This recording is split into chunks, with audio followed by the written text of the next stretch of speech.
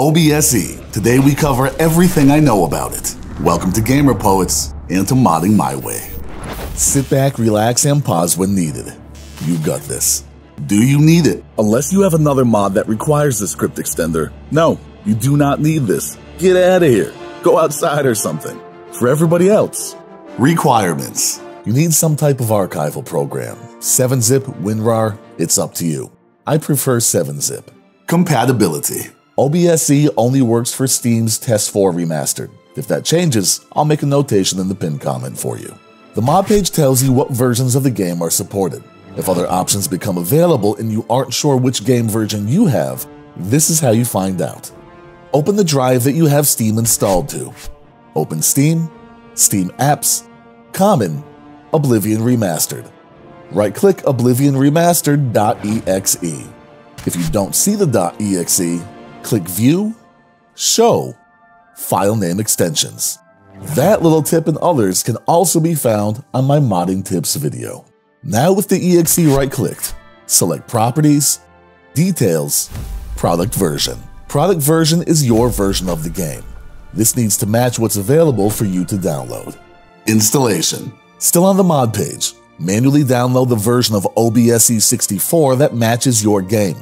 If you don't have a matching version, you can't use it. You may either need to update your game or, unfortunately, skip it for now. Open the archive that was downloaded. In the second window, open the game folder as we have previously. Then open this Oblivion Remastered folder. Binaries, Win64. Drag and drop the contents of the mod folder inside. Leave this folder open. Open Steam. With Steam open, double-click the OBSE64 loader.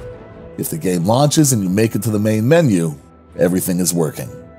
Once you shut the game down, if you aren't using a mod manager, you may want to right-click the OBSE64 loader and send to Desktop. This way you can launch the game from the shortcut instead of having to go back to the installation location every time you want to launch the game. Just remember that Steam needs to be open before launching. Vortex Users. Vortex Users open your dashboard. In the future, OBSE may be auto-detected. For now, add New. Name it. Select the target folder. Open the Oblivion Remastered game folder. Then open this Oblivion Remastered folder. Binaries, Win64. Double-click the OBSE64 loader. Save. From now on, launch the game from here. Mod Organizer 2 users. Open MO2. In the future, OBSE may be auto-detected. For now, modify executables. Plus symbol, add from file. Open the game folder. Then open this Oblivion Remastered folder, Binaries, Win64. Double-click the OBSE64 loader. Check the box for Overwrite Steam App ID. Add the number 2623190. In future MO2 updates, you may not need this number. For right now, you do. Apply. OK. From now on, launch the game from here. The game won't launch. If the game doesn't launch and you instead get some kind of error window, close the error message. Go to Steam, right-click Oblivion Remastered, Properties, Installed Files.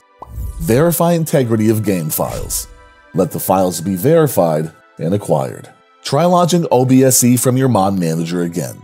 This fixed the issues for me. Is OBSE64 working?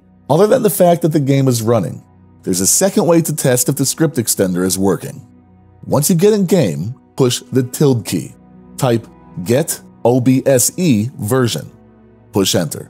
If a version number is returned, everything is good. If not, recheck the video steps. Note that different language keyboards may use a different key press. Please note in the comments what key you use to open the console to help everybody else out.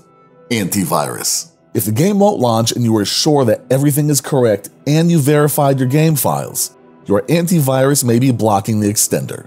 Go to your antivirus and whitelist OBSE64. If you need help, I show how to whitelist for Windows Defender antivirus in my modding tips video, which I've linked. Steam overlay not working. If you'd like your Steam overlay to work, but it's currently not, go to Steam, right-click Oblivion Remastered, Properties, General, Copy and paste the provided launch option command from the description as you see me doing here. The only thing that you need to change here is the drive letter at the very beginning. Whatever drive you have Steam installed to, you have to change this to that. That's it. Close the window and you're good to go. Log files and ini files. You may never need these, but in case you do, this is where you find them. Open up your operating system drive. For most of you, this is C. Open Users, your user account name, Documents, My Games, Oblivion Remastered, OBSE. This is where the log files are. I believe this is also the location to create the OBSE ini file, though I'm not 100% sure, and currently, there's no need for an ini file anyways. If this changes, I will update the video. And finally, how to uninstall and/or update OBSE. If things aren't working as they should, or you simply want to get rid of OBSE, go back to where you installed the files, delete everything that starts with OBSE, and then delete the SRC folder. That's it.